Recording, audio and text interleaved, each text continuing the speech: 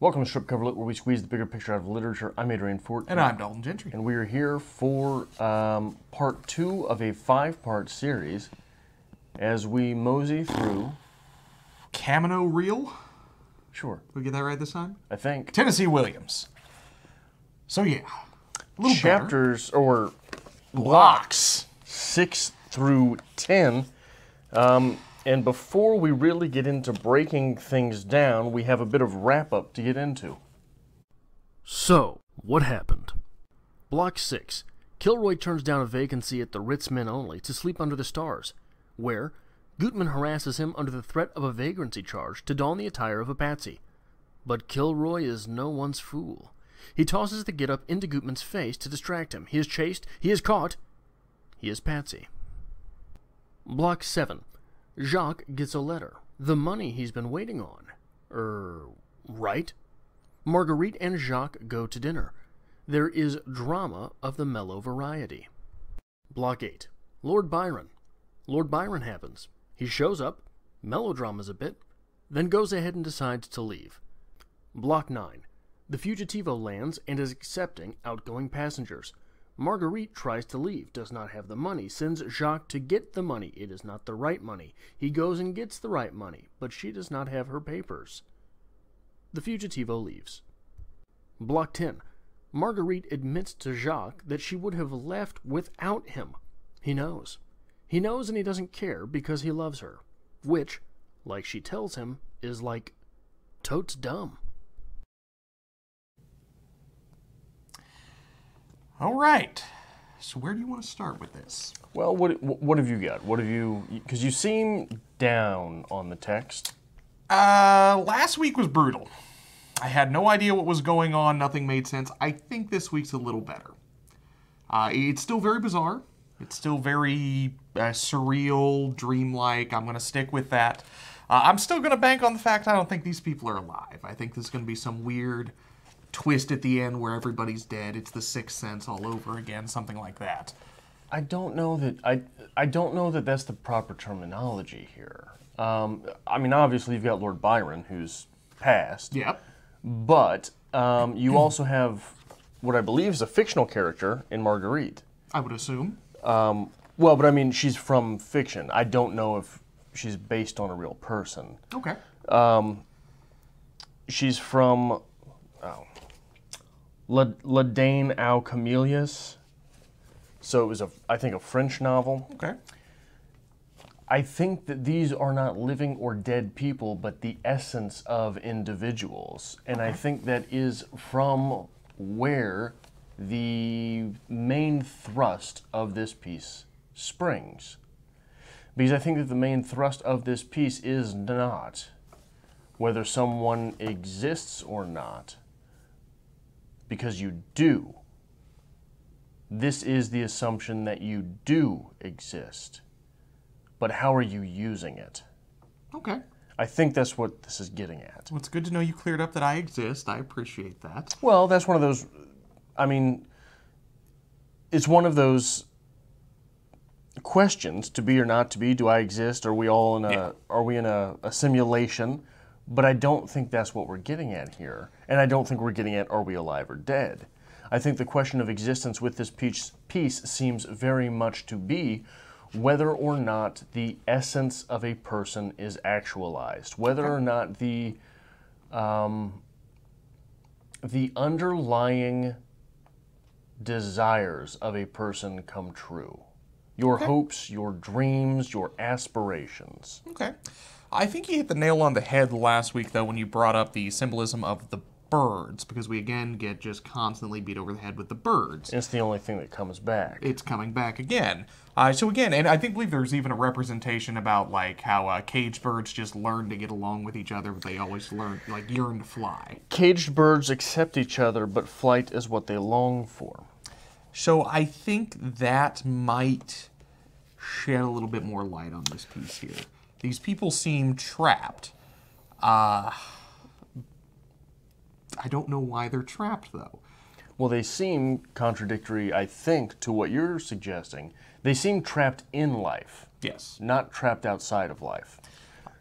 This seems to be... So there is The quote from Gutman to Byron: "This is a port of entry and departure. There are no permanent guests."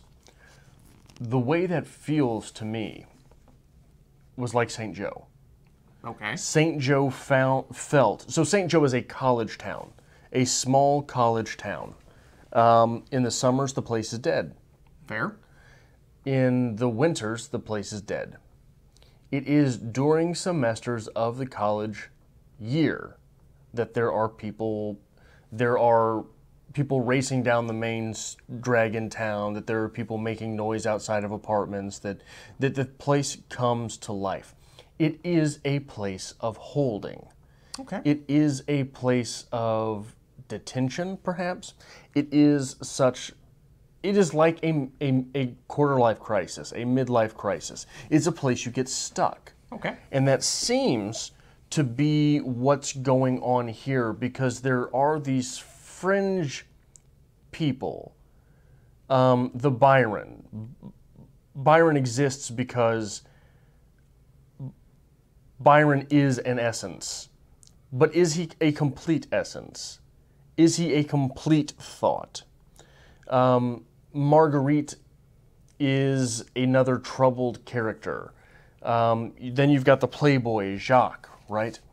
Jacques is a playboy who is falling in love with a prostitute. Then you have Kilroy, who seems to be very much in a place of transition. Okay. He seems to be in the place of transition between... You played a sport, right? Or you lifted or something? Yeah, I've done a few sports here and there. Okay. How old were you when you quit those things? 16-ish. Were you old enough to have had dreams in those things? Yeah, I mean, you Yeah. always think about something like that. And when you were forced to realize you're just not that good, it's a place of transition, isn't it? Okay. That is just not sustainable. It's a place of transition. That you're just not going to be able to play that sport in college. It's a place of transition. So these all seem to be people in transition. Byron even states so much as, I've got to go find the next war, right? Okay. Which suggests that he was there between things. He was there not existing. So there's, with Marguerite, apparently the text from which she comes, and I've never read it, she was a prostitute, and she wore a red camellia when she was menstruating, which we get a hint of at the beginning. Okay. And she wore a white camellia the rest of the time, when she could work. But she states when she enters this piece, it's always white now. White classically means clean and pure. Here, we beat white up, even. Okay. The color of white is beaten to mean perhaps the loss of function. As opposed to purity, it is the loss of function. Because it's always white now suggests that she no longer menstruates. Suggests that she no longer is able to have children. Children oftentimes represent dreams or the future. We want a better life for our children. We want our children to survive us. So with that out of the picture, there only remains the possibility of work. Okay. And this is when we get the quote, "Caged birds accept each other, but flight is what they long for." Obviously, this carries on. And on 72, Marguerite says to Jacques, "Oh, Jacques, we're used to each other. We're a pair of captive hawks caught in the same cage, and so we've grown used to each other. That's what passes for love at this dim, shadowy end of the Camino Real." That is what passes as love, being used to one another. And even that word, used. Mm-hmm. We're used to one another, which means we've used each other up. We've used up the primary force behind one another, so that we are not, even at that point, to someone who has had the job experience that Marguerite has had, making love with your lover Jacques is no longer making love, it's going to work.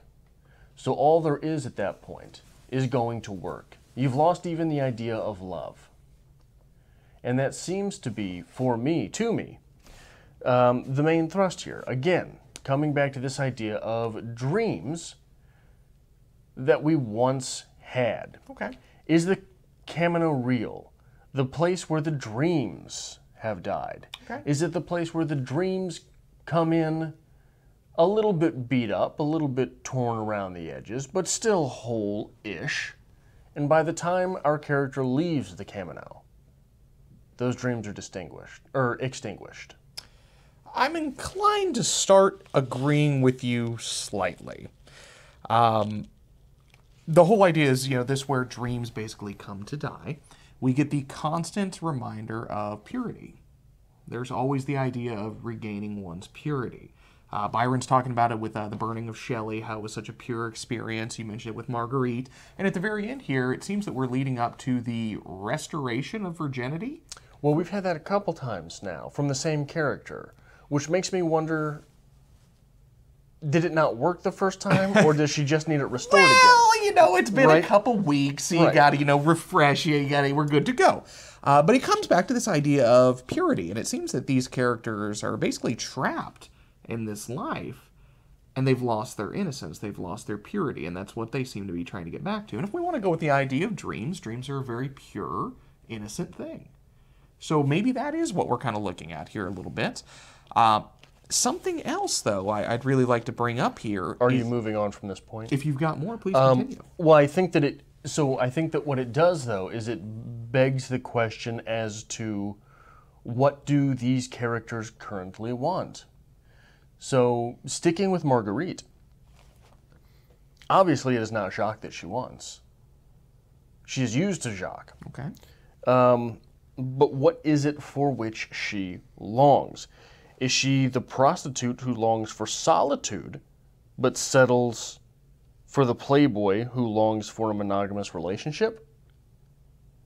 She seems very much at the end of this part of the reading to be going off to sleep with someone else. Is this sleeping with someone else because she wants to do it, or is it just to communicate to Jacques, don't get attached, baby. There's nothing there. Okay. I would have left you. I would have left you had I had the chance. Okay. Again, though, I think that kind of falls back into the idea of this innocence and purity. It's something that the characters long for, but they don't have. And if they remain, because at this point, at that text, she cannot escape the Camino Real. She did not get on the ship, whatever it is that came in. The Fugitivo. Fugitivo, which I still don't know if it was a boat or a plane or something. It seemed to be a plane. However, once she's made, kind of peace with the fact that she's not getting out of here, it's back to the old ways. There's no way to escape that. There's no way to get back to that purity and innocence. So, well, back to work. She doesn't seem to be one who's longing for purity and innocence. I think that's what they're all longing for. They're all longing to get away from this life that they're currently living. Which kind of segue into the next point I've got to make here. Everyone here seems to play a role. Everybody has a purpose. And the characters who are infinitely trapped in the Camino Real seem to be stripped of their name. They're given an assigned role by the society they're within. That's where you get the idea of the patsy. You're the patsy now. This is the survivor. This is the dreamer. These characters have been completely stripped from their identity. They're never going to escape this area now because they are now part of that society. And society says this is what you are. So maybe that's this artsy Tennessee Williams push right here to say, do not, go with what society tells you. Do not get beaten down by society. There is more to it. And with the whole scene with the patsy, that seems to be the first time a character has adamantly fought against the role that's being pushed upon them. So I think we're going to come back to that. And I think that kind of ties in with this idea of, purity and dreams and, longing for a better life. It's that push to not be what society's forcing you to be. Well, and I think that, so on 58, we've got a few pages of Byron being Byron. Which is just melodramatic as all hell, right? And we get this quote. "That's very true, Signor. But a poet's vocation, which used to be my vocation, is to influence the heart in a gentler fashion than you have made your mark on that loaf of bread. He ought to purify it and lift it above its ordinary level. For what is the heart but a sort of instrument that translates noise into music, chaos into order, a mysterious order. So on a meta level with what you were just talking about, here we are begging and pleading for a definition of poetry. And what is it that poetry is supposed to do? Byron is contending that poetry is to restore that purity. Okay. Now, since Byron seems to have unlocked this key to restore the purity, the goal that all these characters are pushing for, Byron is therefore allowed to leave. He can escape the Camino Real. Or at least the fact that his dreams are real enough to him that this society cannot talk him out of them. Okay. Which seems to be, again, this society seems to me to be this quarter-life crisis, this midlife crisis, this place where you're supposed to lose that. Okay. And Byron, having had a prolonged stay there, still couldn't be talked out of it. As melodramatic and weird as he is, he can't be talked out of it. Okay. And so he's allowed to leave. And there's But even then, they state how difficult and dangerous it's going to be for him to leave. Yes. They try to talk him out of it. They do. They do. But you know, that's always the case. When you have somebody who's you're really setting out to pursue their passions, there's always going to be somebody who tells you, hey, that ain't going to work out. You're going to get a degree in literature? That's a bad idea. Well, and it's I'm not sure what to do with it yet. But one exit seems to be a cliff, right? Okay. Remember the little, the arch through which Kilroy had stuck his head? That seems to be a cliff, a very giant drop-off. Am I wrong that Byron, when he left, seemed to be going through a desert? I think he went through the arch, though, didn't he? Did he? Okay. I think he went through. I couldn't remember. But it seemed to me that he was not risking falling off of a cliff, but rather 40 years through the desert. Fair enough. There's a lot of hypotheticals that we keep throwing this, maybe this is this, maybe this is that. I think it's a point, people are reading along with us to address. This is a pretty difficult text. This is all over the place, man. And it's not a standard novel. Again, this is a play. But even with a little bit of theater background, this is a difficult one to wrap your thumb around. There's a lot of stuff happening here. There's a lot of stuff that's not making sense. And the scenes just go from one to one to one to one. There's not really a smooth transition between them that makes this very linear. I think that this is to be communicated sort of in the same way that is Impressionist poetry. Okay. That one stanza may have absolutely nothing on the surface to do with the one that precedes it or the one that follows it. But it is the message therein that we have to catch. And I think that we have been discussing that message throughout this rather than the story, which I think might be Tennessee Williams' point. Okay. That it is the message, not the story here. Because in that way, I mean, you've been unemployed for a while now. Jobless, carless, without love. It's not a bad life. You get used to it. Yeah, but it's sort of a quarter-life crisis, right? Fair enough. That's the same for everyone. The scenes are different. My quarter-life crisis was being stuck in the monotony of the workplace and the workplace and the workplace, having 3 jobs and using none of them to get anywhere. That was sort of my quarter-life crisis, the breaking point for me. The breaking point for you was showing up to work one day.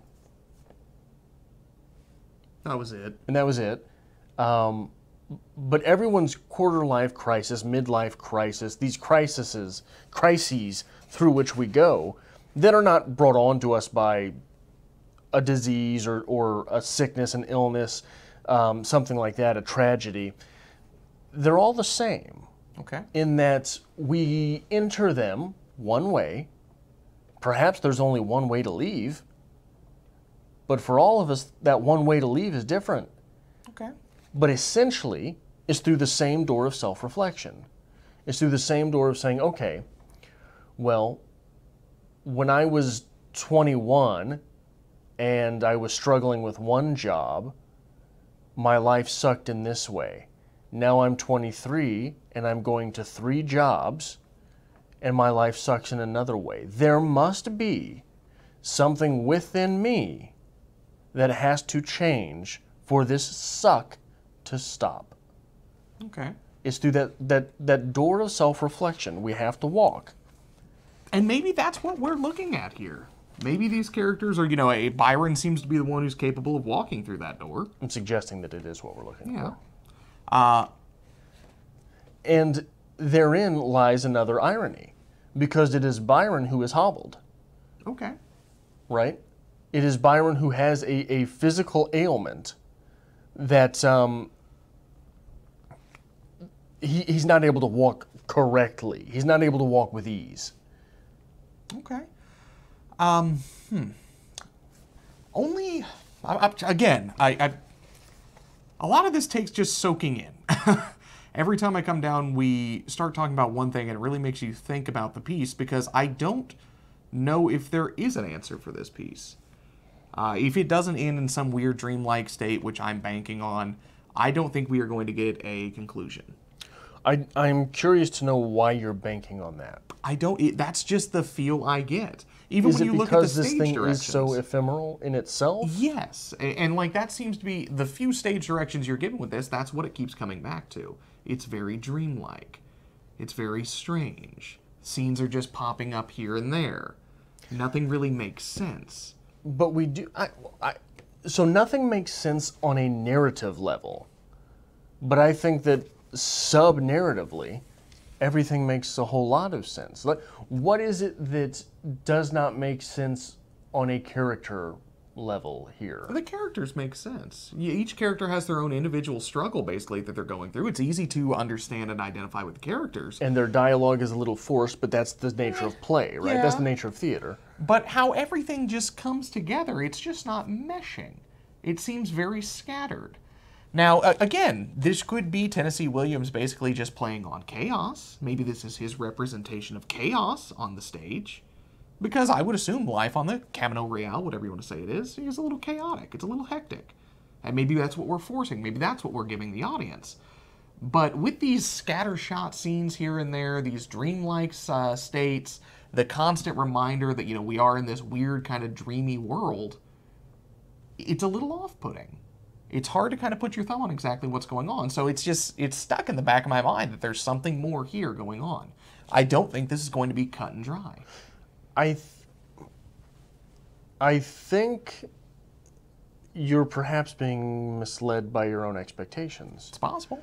I think that the only thing that does not make sense here is a main narrative. Okay. Is the setting consistent? Yeah. Are the characters consistent? For the most part. Is the dialogue basically consistent? The dialogue is made up of this dichotomy of the mundane, which is mundane enough for Gutman to shoot a guy who's begging for a place, all the way through, or there's the dichotomy between that and the lofty, poetic sort of philosophic ramblings of someone like Byron, or even Marguerite and Jacques as they sit together having a meal. But there's no real in-between, right? But that's consistent. It is consistent. That's fair. So I think that the only thing that's not consistent is we don't know where we're going. But we do know we're going forward. We do know we're going forward. And again... And what do you know about your life? You're going forward. About all you got. Tomorrow's gonna happen. That sun's gonna rise, and you're gonna be expected to pay the light bill. And again, maybe that's Tennessee Williams kind of playing on the idea of chaos. This is supposed to be a chaotic thing, and the only thing that's consistent is the constant grind forward. But what's chaotic here? This feels very chaotic. You have characters here who are embodying other characters, with the idea of becoming the patsy. Nothing makes sense. Gutman just comes out and shoots somebody, and it's fine and dandy. Nothing makes sense how? we literally have a character coming in out and announcing that we are going to have the restoration of virginity of my sister. You're looking at a place that's not the place we live, though, where something like that may have been a reality. We again have a plane that shows up out of nowhere with no warning, no expectation. Nobody knows when it comes, when it goes, but only select people are allowed on, and it's very rare. There are some weird things going on here. Weird I will grant you. Weird I will absolutely grant you. And they seem to put us out of the realm of reality. And I think maybe that's what's giving me this dream-like, maybe something's a little weird going on here. And I don't want to bring this up now because I think I'm going to use it for my recommendation during the review, but it's sort of like Birdman. Have you ever seen the movie Birdman? I've seen it once. You've got this strange dreamlike quality to that film. Fair. The only thing, so the difference between this and that is there was a narrative to Birdman. Okay. I don't know that there's a narrative here. Okay. Well, I don't know that there is. The narrative is, I believe, very much that life depends on whether or not you're going to give up your aspirations. And if you're going to, boy, the Camino is just going to break you and you never really leave. Okay. At this point, I'm inclined to agree with you. I think that is the overarch theme here. It's this idea, you know, this is where dreams come to die.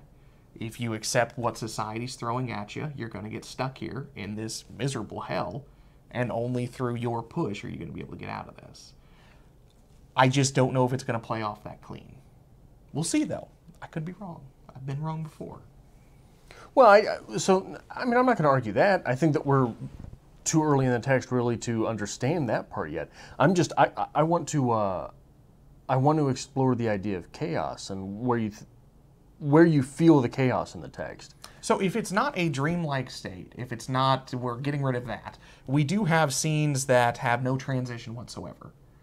It just drops right into a new scene. It's very fast-paced. Things don't make sense and are never actually addressed. It's just the way it is. It's very chaotic. If you imagine this from an audience perspective, trying to watch this and trying to follow along, you're going to feel rushed. You're going to feel overwhelmed.